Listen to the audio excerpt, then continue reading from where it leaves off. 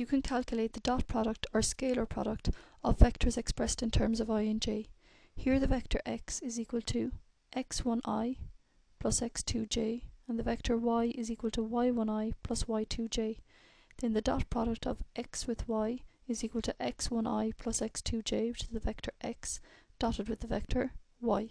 The result is x1 y1 plus x2 y2. This can be derived from the general definition of the dot product.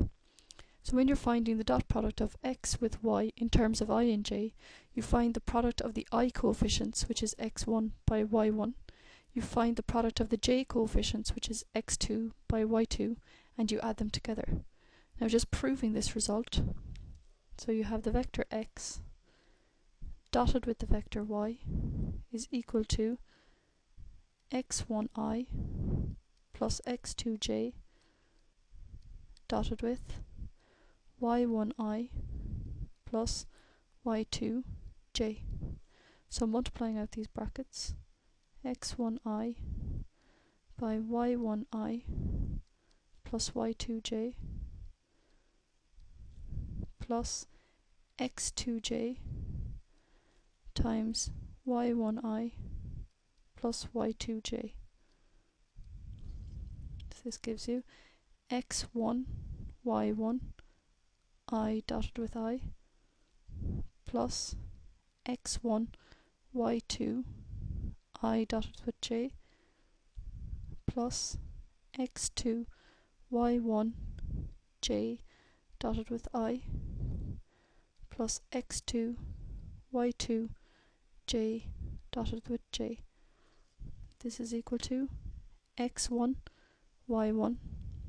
Now the dot product of I with I is 1, as we've previously discussed, plus x1 y2, the dot product of I with j as they're perpendicular is 0, plus x2 y1, the dot product of j with I, again they're perpendicular so it's 0, plus x2 y2, and the dot product of j with j is 1.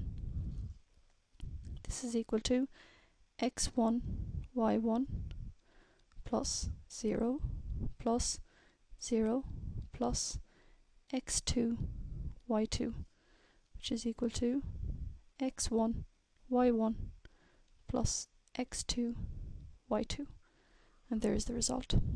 So for example, if you have the vector x is equal to 5i minus 3j, and the vector y is equal to 7i plus 2j, and you want to find the dot product of x with y.